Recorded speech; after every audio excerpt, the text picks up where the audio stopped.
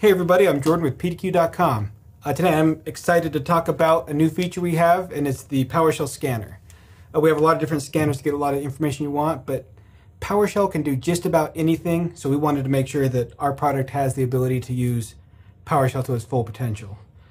So just to dive in, to show an example, if we go to Options and Scan Profiles, I'm going to create a new one, call it PowerShell, because we're clever with our names.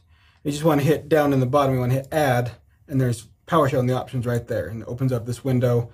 Name it whatever you want. I am awesome, because I have PowerShell. And then you can either import a PS1 file directly, or you can type out your own script here on this line.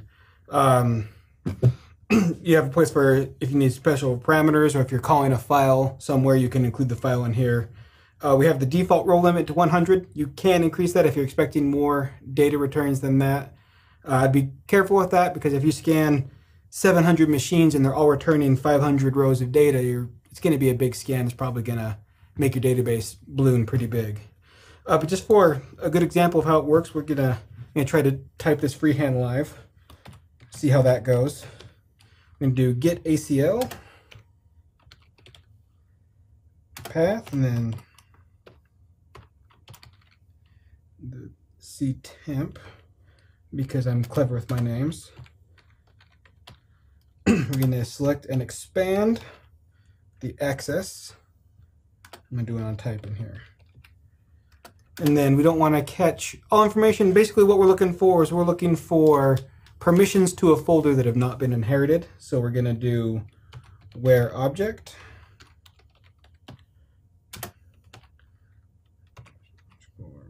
And then I believe is inherited, and yes, I'm just reading this off another monitor.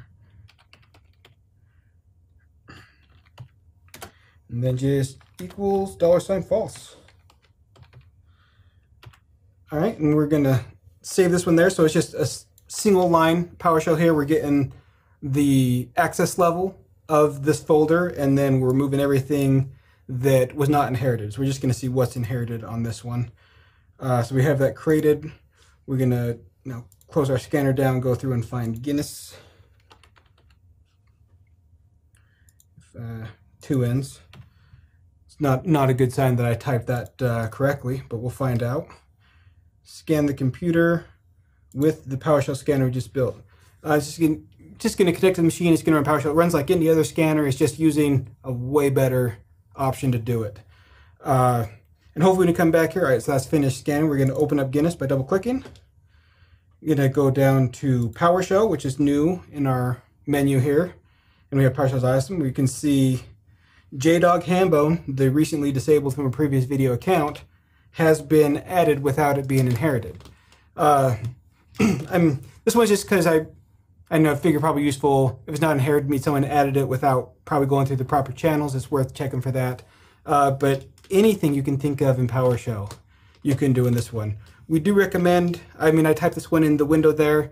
If you create a file for that and update that, you can have that multiple instances of inventory using it if you have that one, and that way if you make an edit, you only have to make the edit once, just kind of a central location. It's easier to keep it all clean.